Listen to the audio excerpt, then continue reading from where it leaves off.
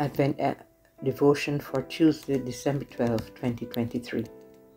In the Moravian Daily Texts, the watchword for today says, God blessed the seventh day and hallowed it. Because of it, God rested from all the work that he had done. That's taken from Genesis chapter 2, verse 3.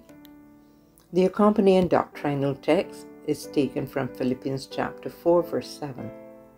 And it reads as follows. And the peace of God, which surpasses all understanding, will guard your hearts and your minds in Christ Jesus. In this Advent season, let us hear what God would say to us through today's watchword. When we look at the passage chosen as today's watchword, it tells us that God, our Creator and the Creator of this world, did not work through an entire week.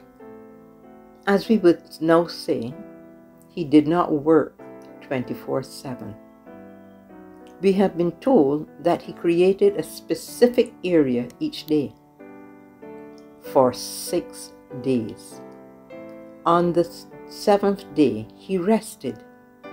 Then he hallowed the seventh day. That means he made it holy. He consecrated it. And we can find evidence of that in Exodus chapter 20, verses 8 to 11. Our God took a rest day.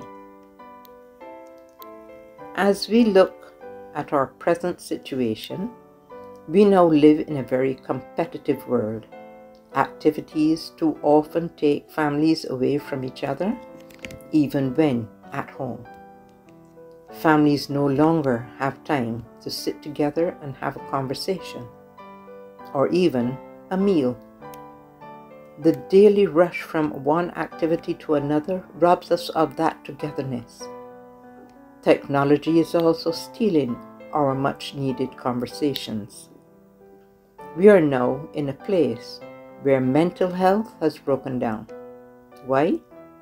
Because we are not following God's example. The word rest has been taken out of our dictionary, our head, our brain. Employers are providing electronic devices in order for us to take home the office and continue working overtime. Sports and special events are doing the same. These things have a place in our life, but we need to weigh the pros and cons in each situation. If God needed to rest, so do we. That seventh day is one to be put aside so that we can relax and enjoy that day. Have a rest. Even our Lord and Savior Jesus Christ, while here on earth, took time away from his work and rested. He took time away from all activities when necessary and rested.